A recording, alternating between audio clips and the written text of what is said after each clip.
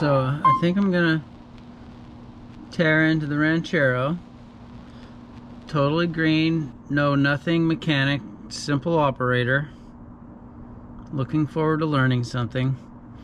Very first thing I notice, because my dad's not here to tell me the first step, so I'm looking to see if I can just understand a few things. Gonna change the carburetor and the thing that the carburetor sits on. This thing, I think, is it the manifold? Anyway, I'm looking in here and I'm like, this feels floppy. I mean, and I'm like, what is wrong with this? So there's this thing. That's the throttle or whatever, choke. And then there's this thing. But I'm wondering why there's this screw here. But it looks like this screw is supposed to screw in and press on something. Like has some sort of purpose more than just like decoration, like an earring hanging there to look pretty. So I'm gonna see what Mr. Haneke says this thing is all about. Why is this doing, what is this? First of all, what is this? It's the kickdown for the automatic transmission, like for going into passing gear. So you step on the gas and that says boo, like that? Well, the carburetor goes but that shifts the transmission into another gear based on what road speed you have and engine RPM. Okay, so why is this, looks like a set screw doing, looks like a screw that is used to adjust something, but it's going nowhere. Oh, so that when you step on the gas, ha!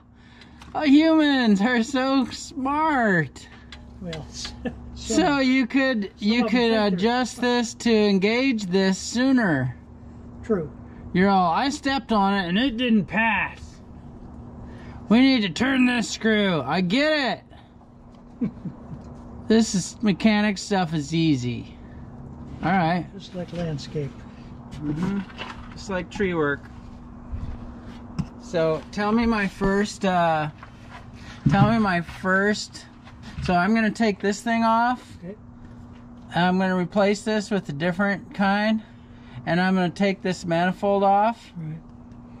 In order to take that manifold off, it looks like I've got to take a bunch of stuff off. You think I need to take the hood off?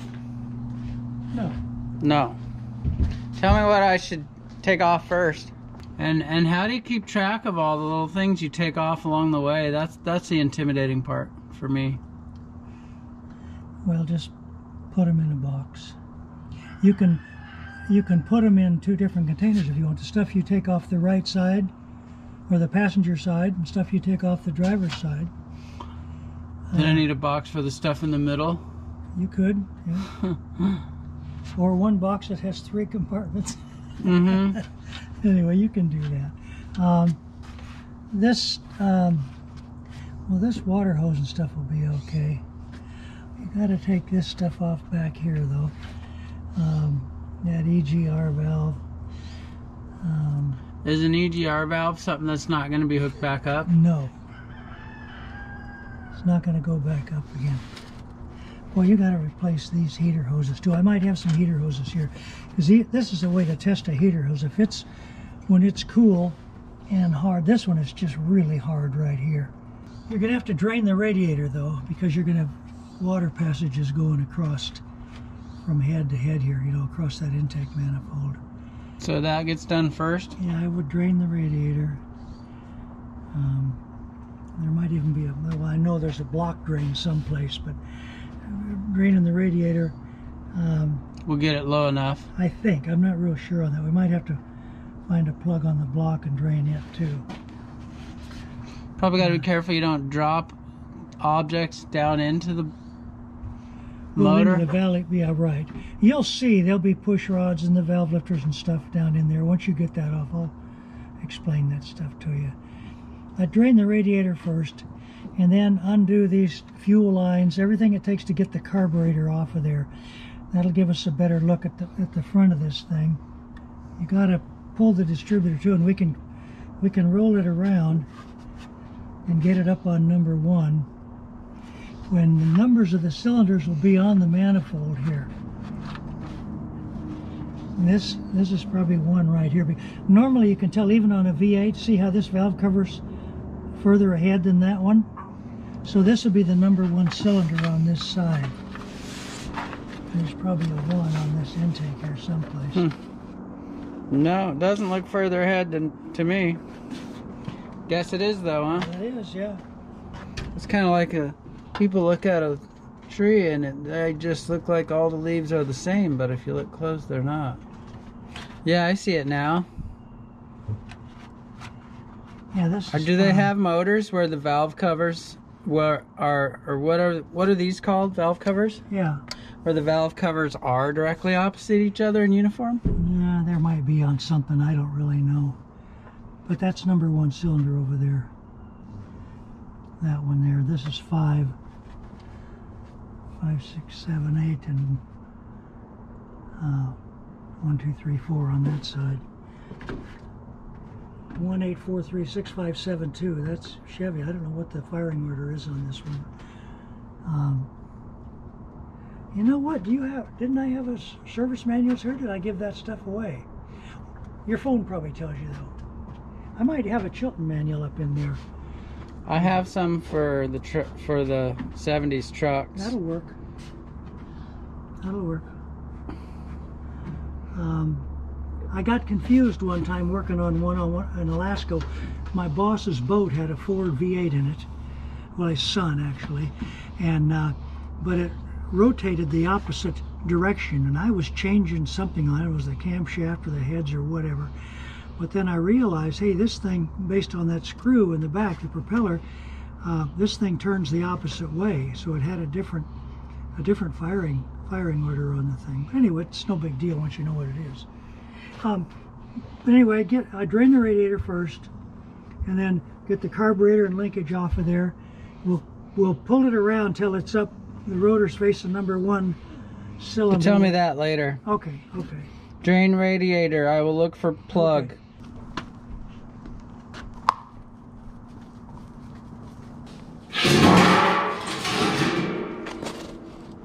Maybe just take the hose off the bottom of the radiator? You can. There should be a drain on the bottom of the radiator. Some little thing with... I don't see any drain for it. First tool, giant screwdriver.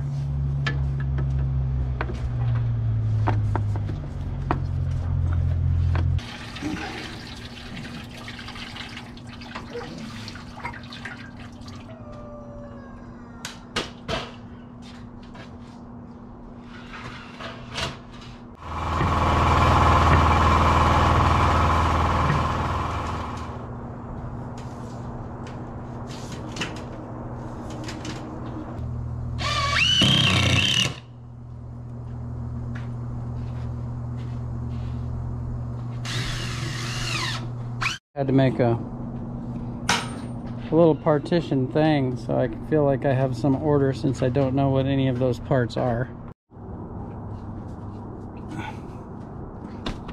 There, my first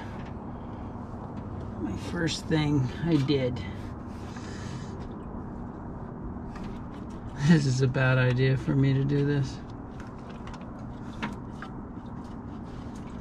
I'm not gonna remember all of this. How does that come off?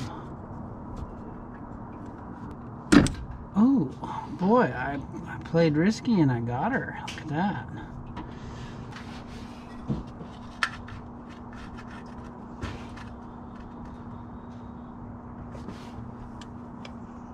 There's another piece. What is that? It's gotta be air, huh?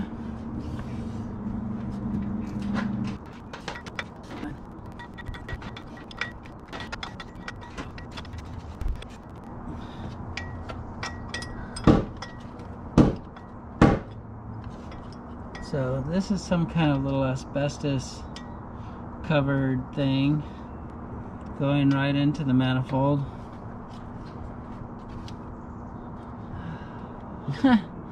Humans. They're so smart how they come up with all this stuff.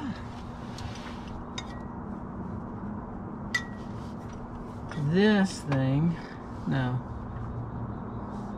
This thing goes to something on the other side of the distributor. Whoop. Don't know what that would be. Some vacuum thing maybe? That'll have to come off. Oh, look, it's got a plug. Okay, it's okay. Mechanic stuff is easy. These ones aren't even plugged in.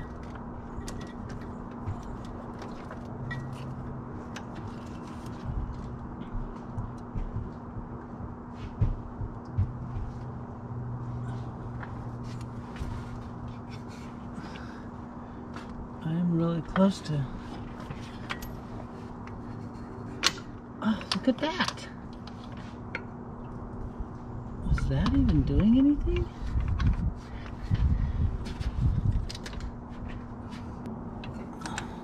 Is this something I unplugged before? If so, what was it hooked to before? Do I care? It was this! Okay, so that goes into where the oil goes. So why would you need a line for going through the oil cap from the carburetor? I'm gonna guess it's some kind of vacuum or air. Something that I don't know. Hey, Dad. Yes. What's this for? It comes out of the top of the oil cap and goes into the back of the carburetor. Oh, it's a PVC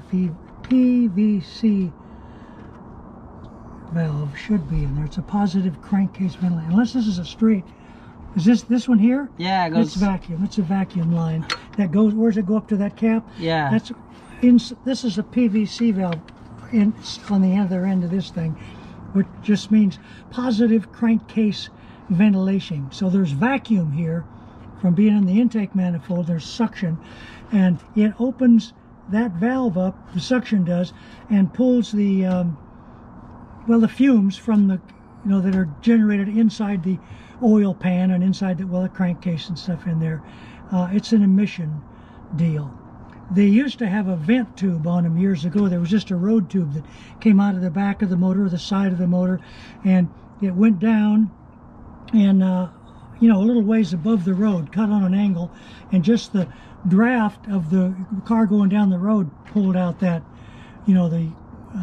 I'll say the fumes from the crankcase, from the oil being all thrown around inside there. Is that so that you don't smell it in the car? No, it's a thing. It's to burn it up so that it doesn't have some degree of air pollution. And over time, if you can see down the highway, there's darkened areas. When the roads were concrete, they're darkened from those fumes. They're actually at the above the cellular level. But anyway, it's microscopic drops of oil. So nowadays, not so much. No. Okay. No. All right. Will we need this on the other one? Yeah, because that still goes to your valve cover. Yeah. You have to have the positive crankcase ventilation. That you'll have. Gotta have that. There'll be a place on there for vacuum to hook that up. Yeah. That came off of the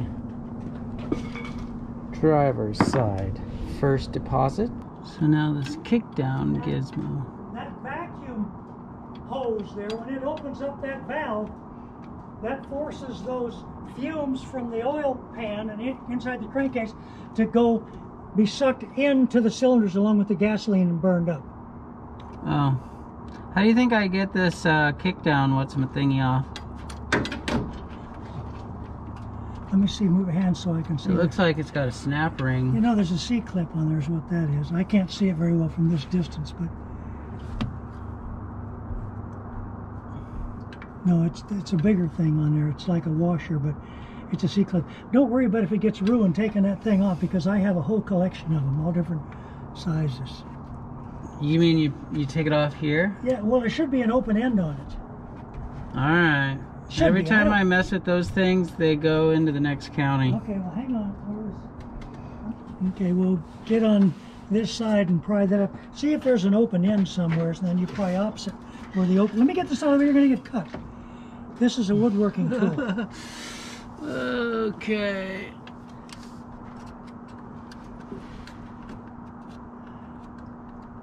Yeah, I see an open end. Okay.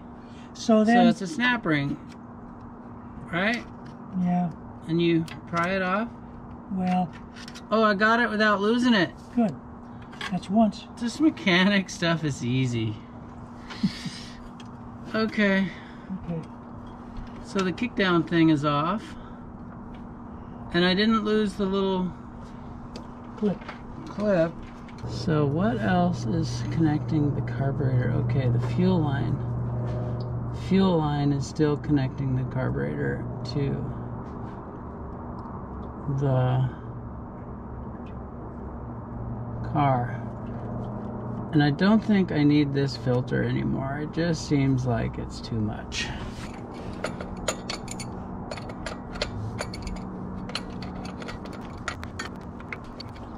Dare I throw this away?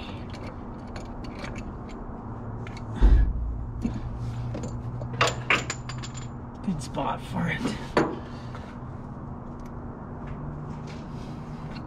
Unreal. I think I have it down to 4 bolts.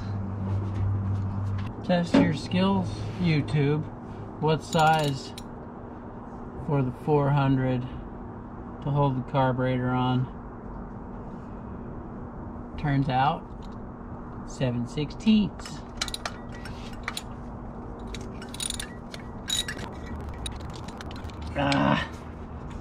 Ford wants me to use a different wrench for this. Oop, I think I hear my bucket truck coming.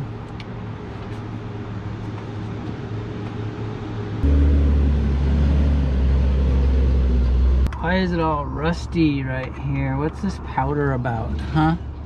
YouTube, what's that? What is that? Is that where like water was escaping out the top of the block and or something? Why is it powdery? Why is it rusty? Why is there some kind of weird powder there, huh? Answer me. Okay, there's 3 bolts, the last of which is in here. Ladies and gentlemen,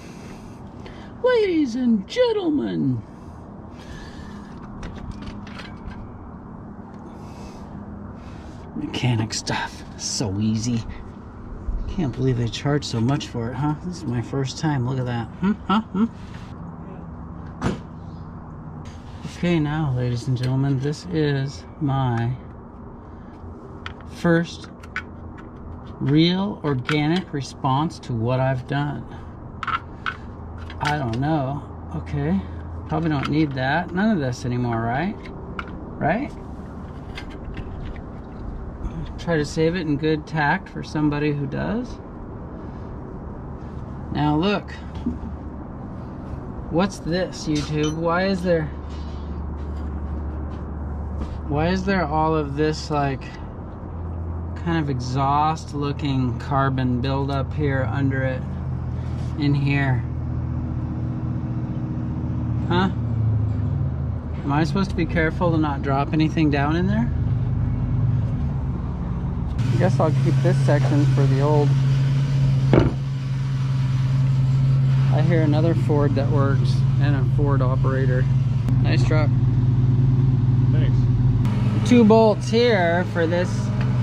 I don't know. See, this is some of the stuff I don't know. Will this little route guide for the kickdown and the throttle, will it match up to the new manifold? I don't know. I just know that this is the wrong manifold. Should I take this off? Will this go in the other manifold?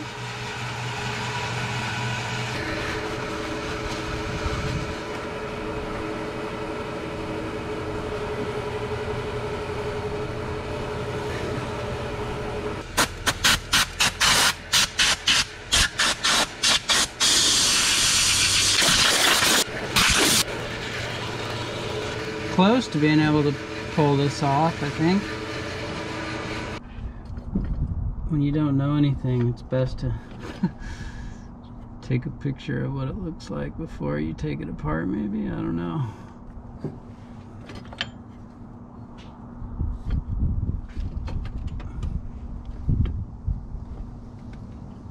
This thing comes off, I think. And I think from I'm 50 years old. I'm not a mechanic, but I think this is called the coil.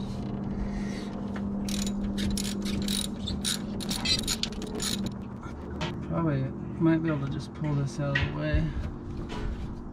It looks like the manifold might come off with me being able to leave this here. This is what it looks like.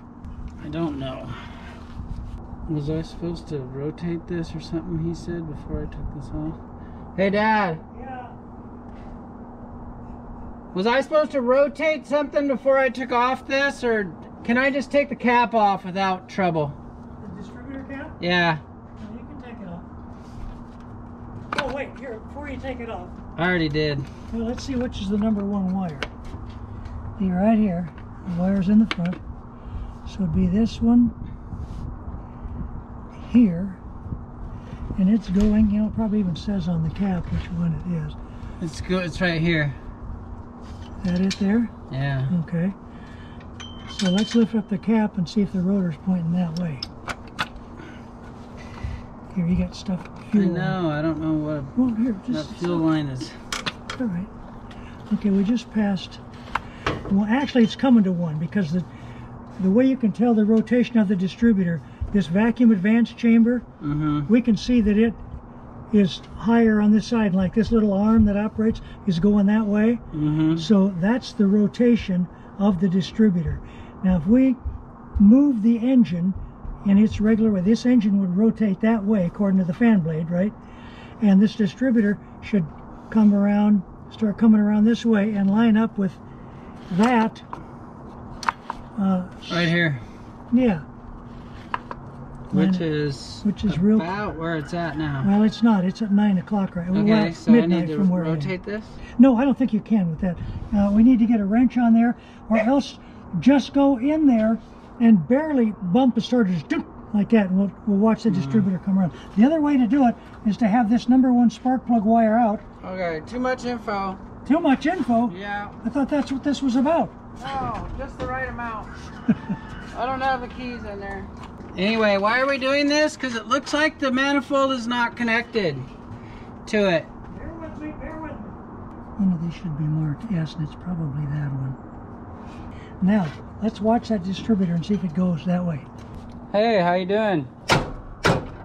Yeah, I see it. I see it. That's good. That's enough. Okay. So you remove that bolt and pull that distributor straight up out of there. There's a bolt that looks like a... You'll have to remove this. Hey, stop. You'll have to take this vacuum line out of there too, but it'll move, it'll move. Don't bang the car with the wrench. Dada. Yeah.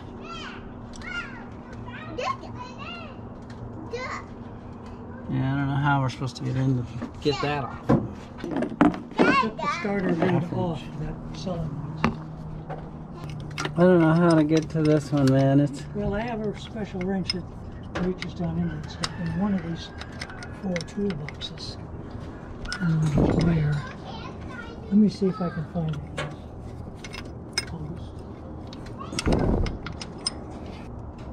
Guess I'll keep trying and...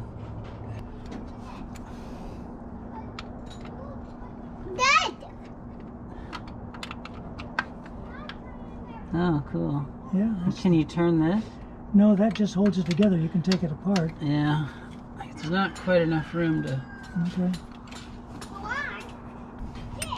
Why do people become mechanics. I mean, they must be like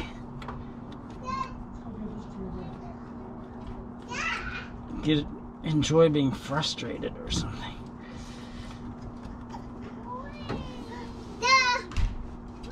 This might work as well because this little thing dings around in there a little bit. Well, I got it. Yeah. There it is. I hope that's the right one. Is that the right one? Does it look like that? Light. Ah, shoot. I have no idea where that went.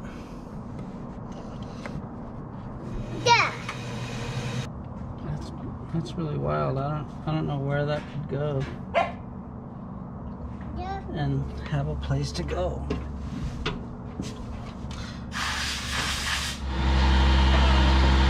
Here's the thing I dropped. Does that look like the thing? Just like turn it, you know, can you turn it? Oh, there's still some stuff hooked to it. Oh yeah, with the vacuum hose to go onto that vacuum chamber there. No touchy. Yeah. Here, I'll get it. Okay. Dada.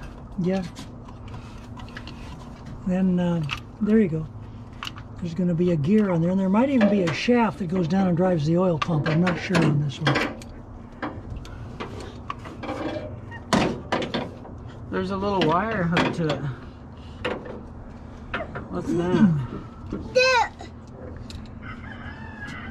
A wire? Yeah, it's going clear over here. Oh, it's coming from the... Okay, it's unplugged. I unplugged it from the Okay. coil, right? Okay. Right? If you say so. Was it the coil? Where was the coil? Was the coil right there that you took off? There was this black thing here, the cylinder-shaped thing that I took off. Yeah. That's the ignition coil. Is there a shaft on the bottom of that thing? Goes in there. Is there a hexagon thing? Let a flashlight and shine down in there. I think that oil pump shaft may be separate. The camshaft drives that gear, and in turn this, if that's a hexagon shape in there should be like a Allen wrench looking rod that goes down into the top of the oil pump. Yep, there's a hexagon shape. So there's like an Allen bolt sticking up down there, huh? Right. Okay. That's going into the oil pump. The camshaft is turning the distributor, and the distributor's turning that Allen bolt looking thing that drives the oil pump. It's all teamwork there, like an arborist crew.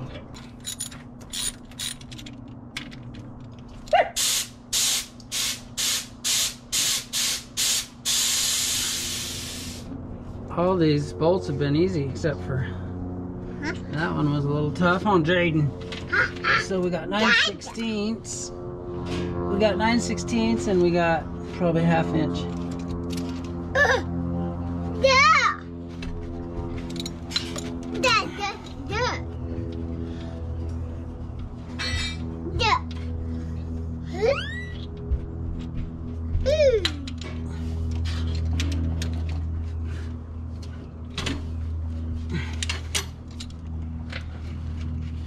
Okay, as far as I know, I've got every bolt loose. Now I just got to figure out how to pry this thing.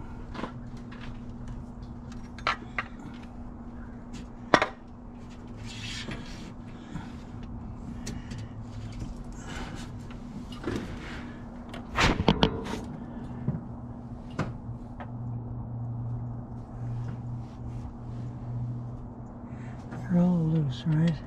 Mm-hmm. Okay. Let me see that. You gotta tell me what to do. Well, I was just going to try and pry right here. I tried that on this side, see? But it puts a little pressure on the valve cover that Exactly, I yeah. don't really like that. Okay.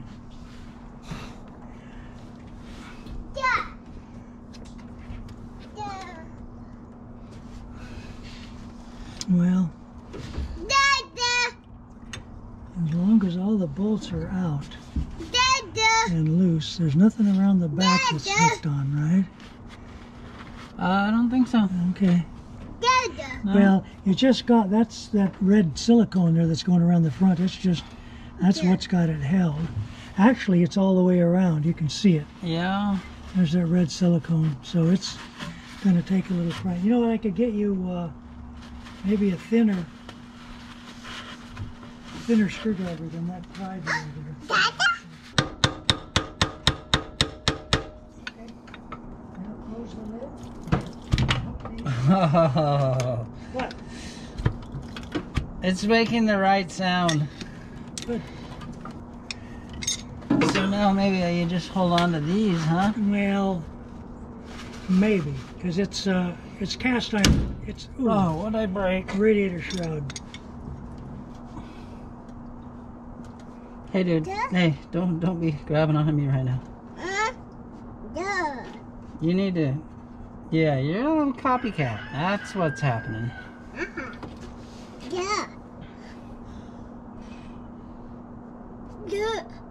Hmm.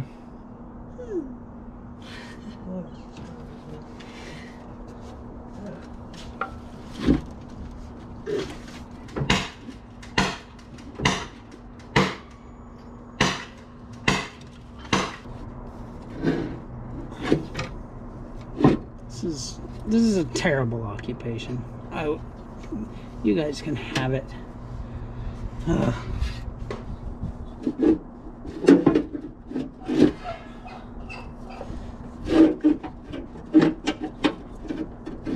What is that? Those terrible sounds that I'm making underneath. What am I destroying?